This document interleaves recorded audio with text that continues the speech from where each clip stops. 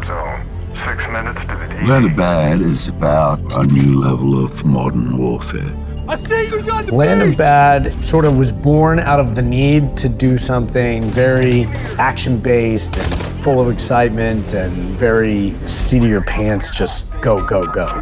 Copy.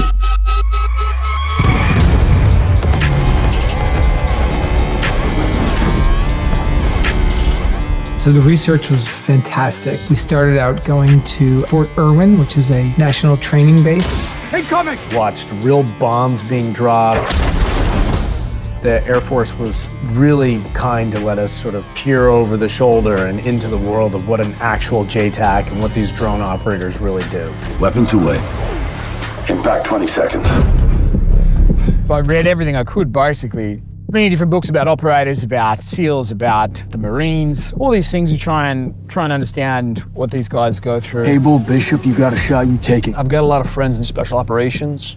There is a knowledge of experience outside in the world. As you know, you could look the part, feel the part, walk the part, but if you don't have what's behind the eyes, the audience is never gonna have that experience of, oh, this is really who this person is. You ready? Nope. You? Always. This is the first military role that I've played that's accurate. It was going to require a lot of movement and stunts and fighting, and wanted to make sure my fitness level was sharp.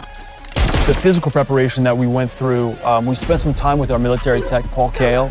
We got taught how to clear buildings, work as a team, and be as efficient as possible with communication. All of our close quarters combat stuff, how to clear rooms, how to enter buildings. We get to use most of them in this, which is really cool. Ready to fire. Special effects, my God, Julian, he's a brilliant madman that likes to blow shit up. Impact.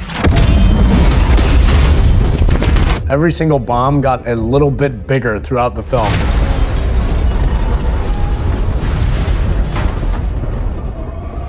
As we went, they just kept getting bigger and bigger and bigger until we were just purposefully getting wider lenses just to capture the whole darn thing.